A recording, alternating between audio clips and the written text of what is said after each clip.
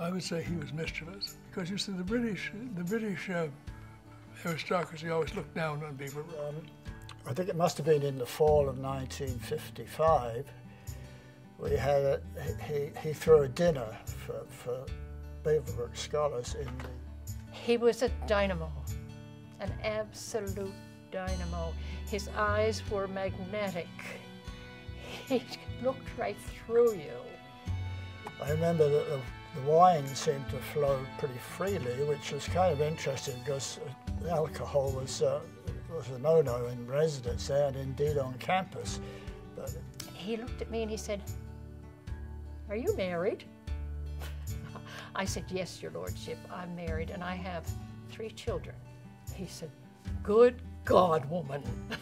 150 of us paraded in front of Lord Beaverbrook, sitting in a rather high, large chair in the gym, raised on a platform. One complained he shouldn't be wearing brown shoes and a black suit, and silly stuff like that. But he was a lord who could live like a lord. They couldn't. And of course he had his bank accounts in Canada, but you could only take 25 pounds or something like that out of Britain after the war. But not so for Beaverbrook, because he had his Canadian bank accounts here for a lot of the things that he had done with. As we walked by, holding our mortarboards in our hands, we knelt in front of him on a cushion, which was at least 1 step below him. I'm sure he enjoyed the sort of symbolism of putting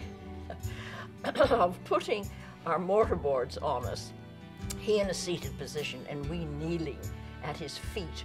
I'm sure he loved that. Being a rather short man, in my experience, short men very much like to be feel that they're taller than other people, and he was taller than all of us, even the gigantic boys of 6'3".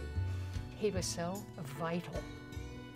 And it was only 6 years later that he died. He was 79 then. But he was so full of life.